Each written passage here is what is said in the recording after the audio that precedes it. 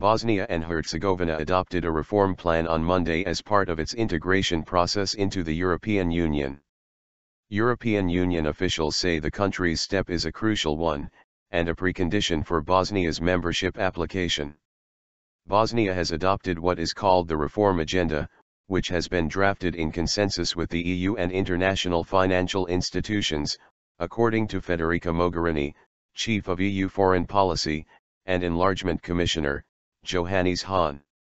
The reform plan's main purpose will be to eradicate the 40% of unemployment throughout Bosnia, as well as addressing other socio-economic issues.